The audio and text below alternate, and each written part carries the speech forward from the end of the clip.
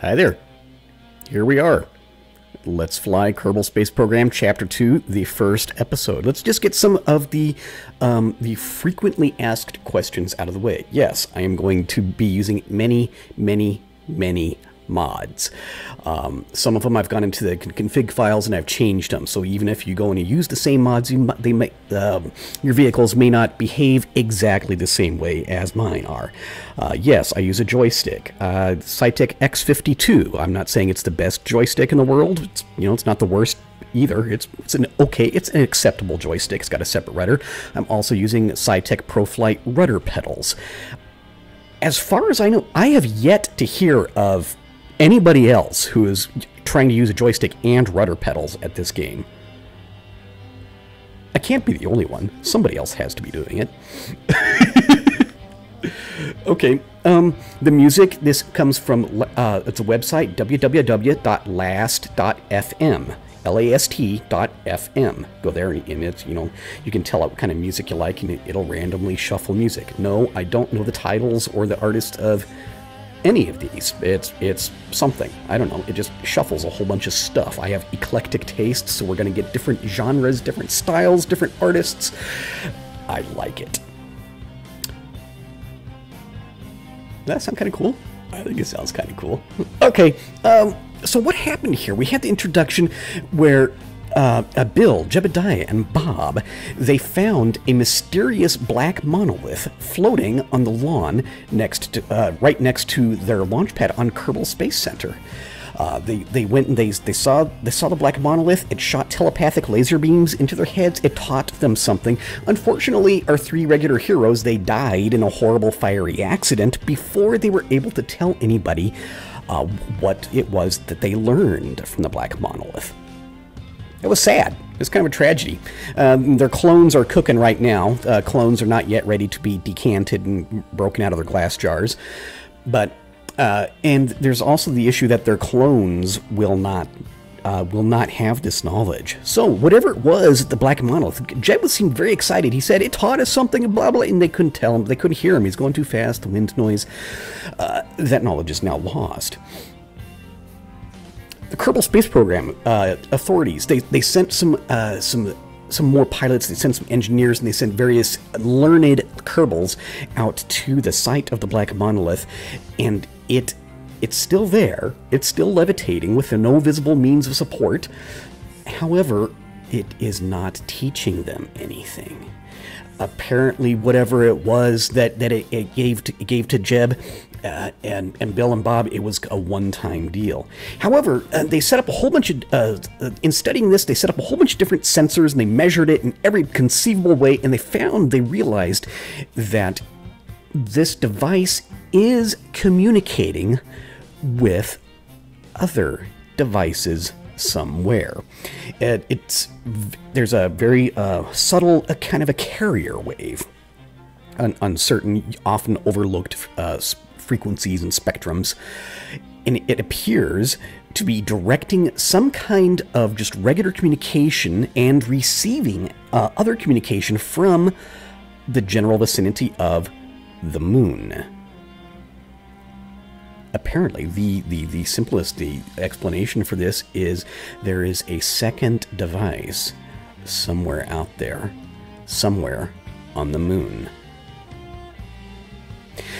The authorities of the Kerbal Space Program, they decide at this point that the thing to do is to go send another mission to the moon in order to locate this device, whatever device is there, and to start studying it, and hopefully they can find out that the one that's on the moon, maybe it will not yet have discharged its message.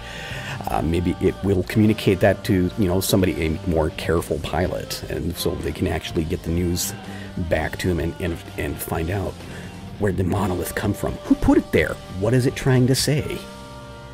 So there we go. That's the plan. We are going to go. Let's load the spacecraft here. I need to clean some of these out. X-Cart 8, as I have not yet orbited the thing.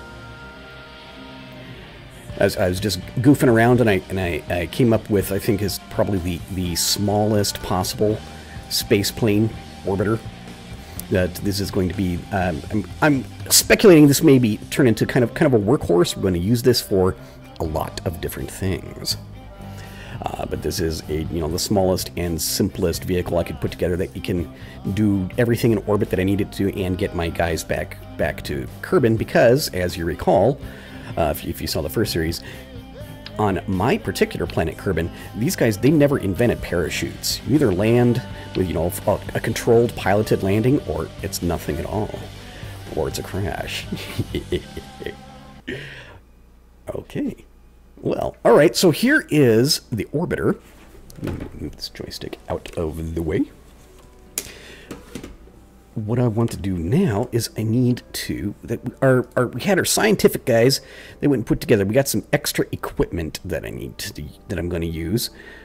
First thing, let me see, we need to start mapping the moon in order to get a better idea. Here we go. This vehicle is going to go to the moon. And what is this? The ISA radar altimeter mapping module. Excellent. That thing is going to go to the moon. It's going to map. Also a long-range muon detector, because those mysterious monoliths, they emit muons. So, and this is going to help us narrow down wow, that's too big. Look at that. That's not going to fit. Okay. So there's an issue. How am I going to get that to the moon? This looks like I can't stack anything on top of it either. Okay, here we go. One change that I made to the C7 flight pack, I took this, what used to be just a regular, just a structural piece, the base of the nose cone system, and I made this into an ASAS. So I think that makes a great deal of sense to have that thing. So I can put other decouplers and onto the nose of this thing. Here we go. What am I after? Where'd it go? Yeah, extremely small decoupler. Bang. Okay. So look at that. How big is that thing? You see, we're not going to send it just like that.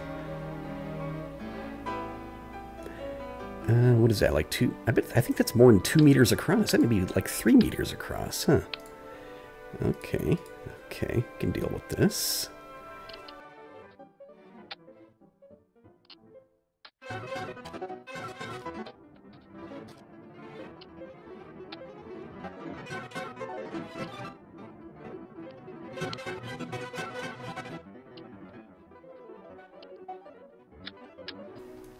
Okay, that looks slightly less ridiculous. I mean, it's still pretty ridiculous, but slightly less. Okay, let's do a whole bunch of struts on here.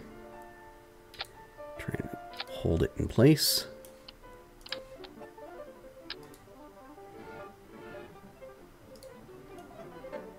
Do slightly better.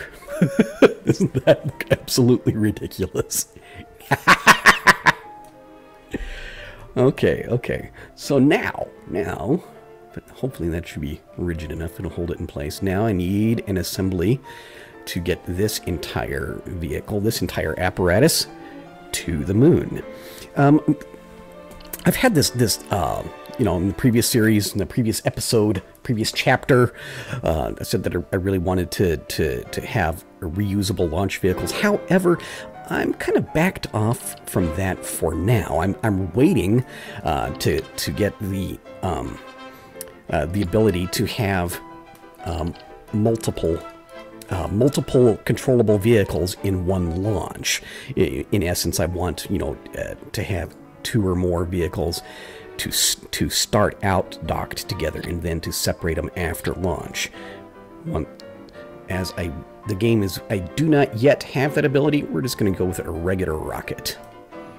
Okay, so there's a decoupler. Now, let's see here. What do I need to get this thing to the moon?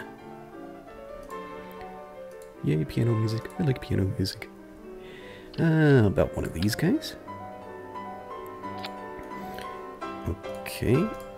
And, actually, hang on. first, let's put some more RCS in there. More RCS tanks. There we go. Because I don't want to use the actual the plane's RCS until we're on our way back.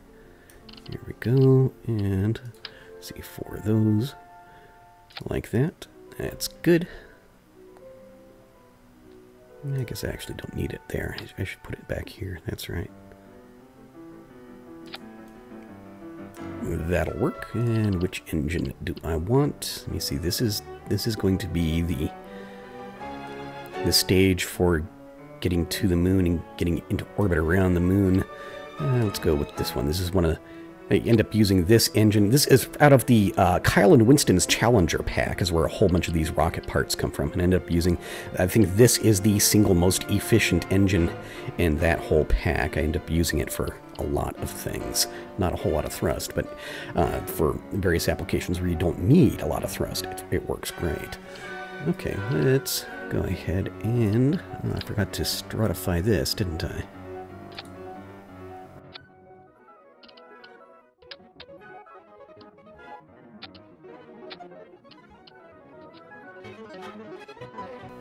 In order to counteract, we've got all this wing up front.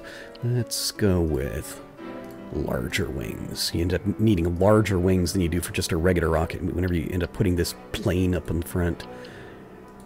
Okay. See, that would be too much wing for just a regular rocket. But I think it might work out okay for this deal. Bang! Alright, alright.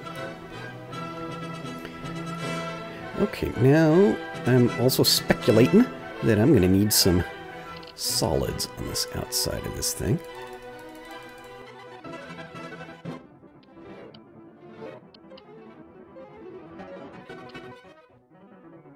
Actually, tell you what, no, I'm thinking different.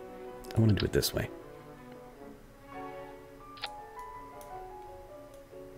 There we go. We're gonna use liquid boosters.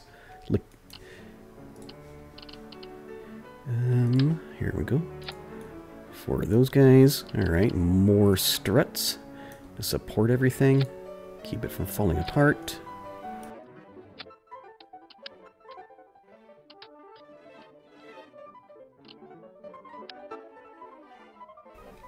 Okay, I believe this is ready to go. We've got everything all set up. I wonder, no, hang on, I believe first we'll put some more struts because sometimes these engines have a tendency to wobble. Let's strutify this thing like that. No wobbly engines.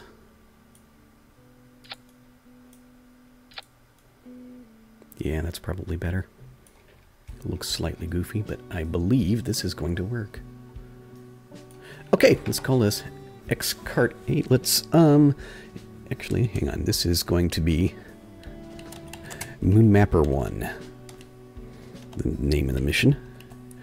It's got the X-Cart 8 as the base vehicle. We'll save that one. Let's go for a launch. Here we are.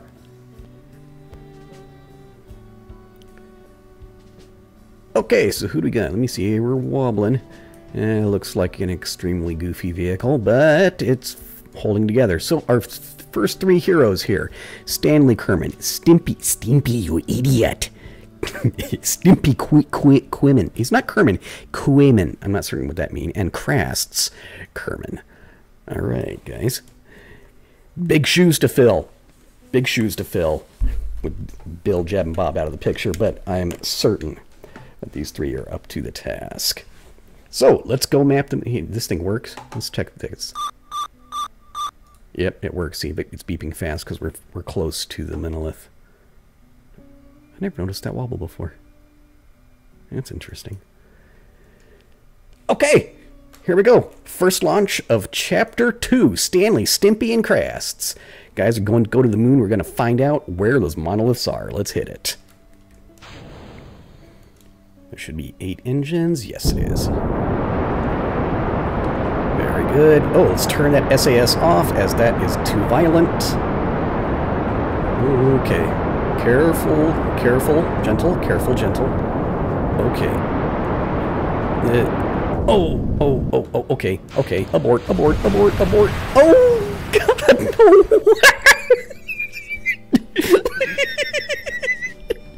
Stanley, Stimpy and Crests.